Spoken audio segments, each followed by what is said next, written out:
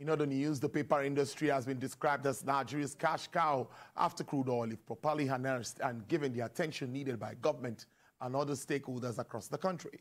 This comes at a business roundtable and inauguration of World Envelope Day in Lagos. Sunday Binimbo attended the roundtable event and filed in this report. Inaugurating the World Envelopes. That was the unveiling and declaration of April 16 as World Envelope Day, the first in West Africa by a major industry player in Nigeria.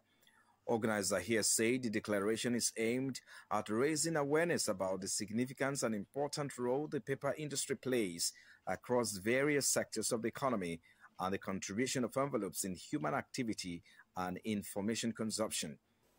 The inauguration of the World Envelope Day is not just a Nigerian or African thing.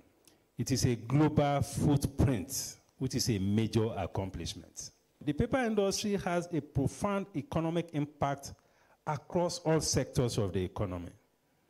The value chain is even more impactful, with millions of jobs created in the paper industry value chain. This includes the pulping, the paper production, printing, marketing, publishing, logistics, etc. Paper industry contributes to the preservation of Nigeria's cultural heritage. Physical books, manuscripts, and documents are vital for achieving and conserving historical records.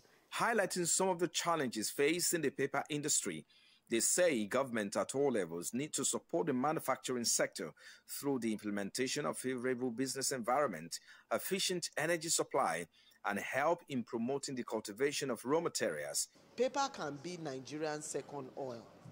We need a lot of investment when it comes to the paper industry. If you look at the Finland, the Portugal, all these Scandinavian countries, paper contributed at least, if not number one, number two, on their own GDP. There is also the high issue of inadequacy of power, because it's also power intensive, and you have access to credit. As you know, the interest rate now is beyond 30%, and it's very difficult for local industries to be able to source credit. World Envelope Day will serve as a global platform to highlight the importance of envelopes in communication, track the evolution of envelope designs, and showcase environmental sustainability initiatives in envelope manufacturing.